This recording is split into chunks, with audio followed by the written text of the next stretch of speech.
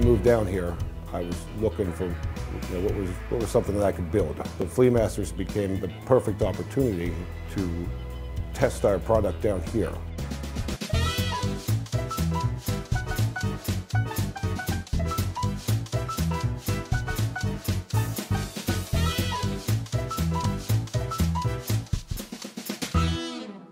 My name is Jorge Mazur, and I'm the owner of Pizza here at Fleamasters in Fort Myers.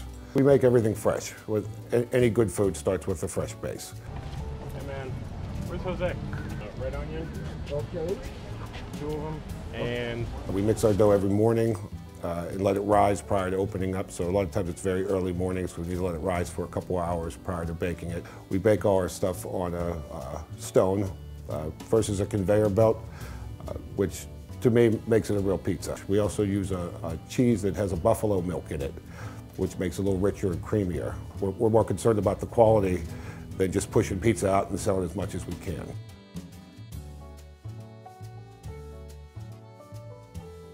We have a pizza shop in Pittsburgh that's been award-winning for several years now. But prior to moving down here, I visited Fleamasters on vacation many times. We used to come to Sanibel, and Fleamasters was always a stop.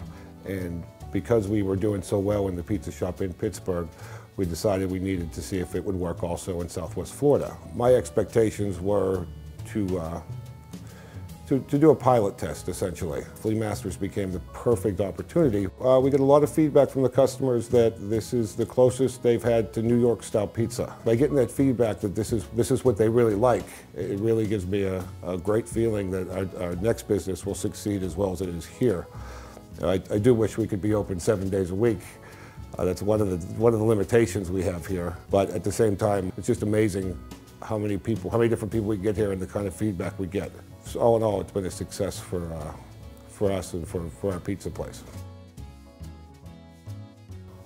The best, I guess, to be perfectly honest, is tourist season. When the tourists come down, the sales go through the roof. One of the neatest things about being here at Fleamasters is as soon as I bought the place, it's been about a year since I bought it, right away I was welcomed by the other vendors as part of their family. The family-style environment that's created or that just exists with all the other vendors is incredible.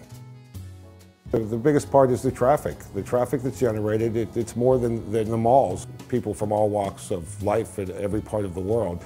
So it's a logical decision for anybody trying to start a business. The investment's much smaller to see if your product's going to work. And with small business and the opportunities here at Fleamasters to get a small business off the ground, your destiny's in your hands.